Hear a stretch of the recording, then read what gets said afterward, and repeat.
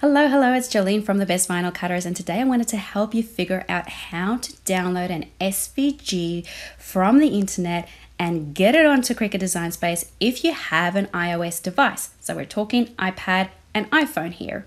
So first of all, what we need to do is to go and find an SVG file.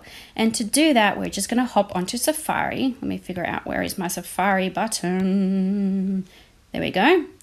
And from here, we're going to try and find a free SVG. So free, I'm going to try and find a, what would I like? A unicorn SVG, okay? And click on go. I'm gonna click over to images so I can very quickly see the different types that's available. So have a bit of a browse and find something that you like the look of. I'm just going to pick something very quickly so that I don't have to waste your time too much here. And click through to the website. See if you can find a download button. Sometimes you have to add it to the cart even though it is free and $0. And that's just so that they can get you to create an account. So look either for a download or an add to cart button. So here I've got my download zip file, and usually when you're downloading SVGs, it will be a zip file because you'll often find a few different formats in that folder. So they might give you a PNG or a JPEG so that you very quickly can see what the image looks like.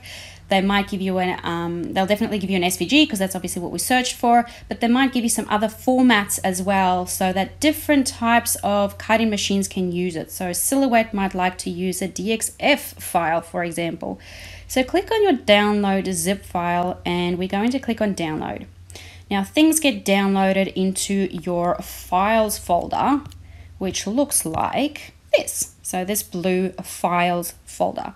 So click on that. On the left-hand side, click on downloads, and this is where it's going to download. So you'll see I've got my Unicorn Water SVG cut file and it's in a zip format.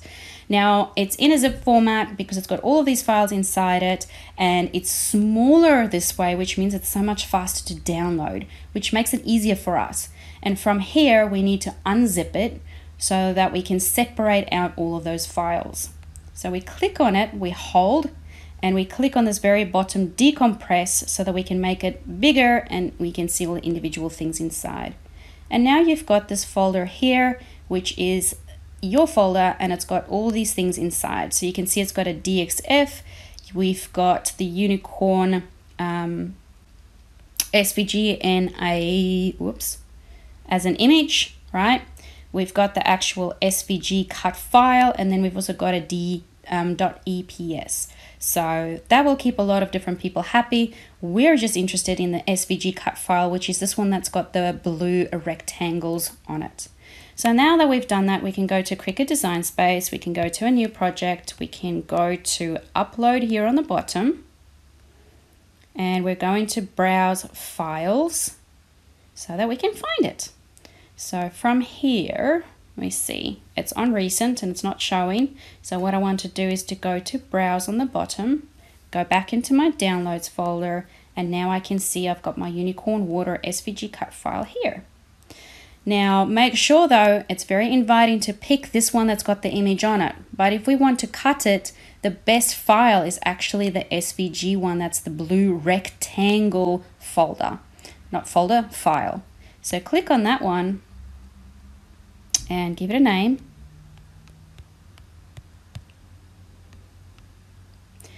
And now we just need to pull it into our canvas. So click on it, click on insert here on the bottom, and we now have our SVG inserted. Wow, that's so small. There we go, make it a bit bigger. And we are ready to cut away. So there we go. That's where I'm going to love and leave you for this tutorial. If you would like to know more about what to do from here on, how to use the SVG, how to edit and all of those sorts of things, have a look at some of the other videos that we've got in our channel. I hope that was really helpful. It's so much fun getting hold of all of those SVGs from Google. There is just such an incredibly massive range.